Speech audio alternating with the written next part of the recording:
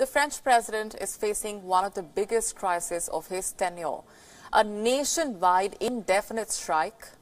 Rail workers, air traffic controllers, teachers, public sector staff staging walkouts and taking to the streets. They are marking their protest against the proposed changes to the pension system in France. Hundreds of thousands of French workers have come out on the streets through Paris and other cities. This is just the first day of that indefinite nationwide strike. The protesters have ended up disrupting almost all public transport services.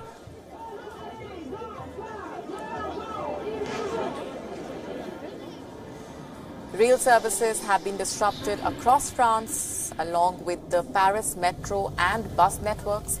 According to the state rail group, about 1 in 10 trains were running on suburban and high-speed lines, while international services such as Eurostar also getting affected. Flights have also been hit by industrial action at Air France and by some air traffic controllers also participating in that movement.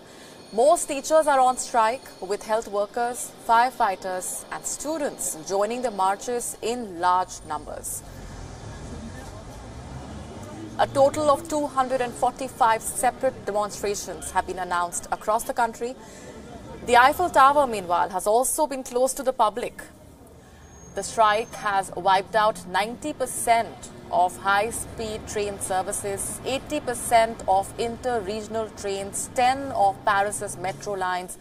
The strike is aimed at opposing the pension reforms proposed by the French President Emmanuel Macron, and could see more workers joining over the next few days. So what exactly is this proposed pension reform all about? The French president's new plan aims to reward employees on a day-to-day basis.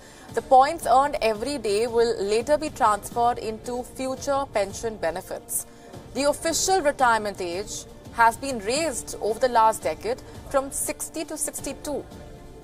Those retiring before the age of 64 would receive a lower pension. For example, if someone retiring at the age of 63 would be receiving 5% less, the cost of France's current system in terms of pension spending as a percentage of the GDP is among the highest in the world. That figure stands at 14%, whereas the UK is spending less than half of that.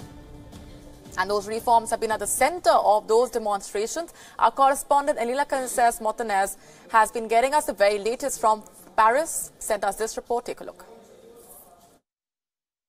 Yes, as you were saying there, France has ground almost to a halt today as 90% of trains have been cancelled and the vast majority of the Paris metro isn't running either. About 1 school in 3 has been forced to close after 78% of teachers across France have also not come into work today. And here on the streets of Paris, protesting around me, we also have firefighters, hospital workers and people from a wide range of professions who are all concerned about that pension reform.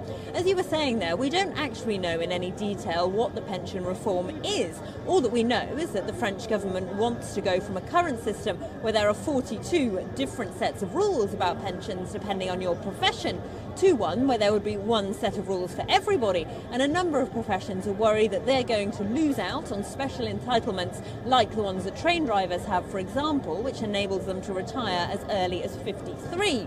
But for the majority of French people, even if they don't benefit from any of those special privileges themselves, they're concerned about the creation of one regime for everybody because they're worried that means watering it down to the lowest common denominator and that in the end everybody's pensions will be lower.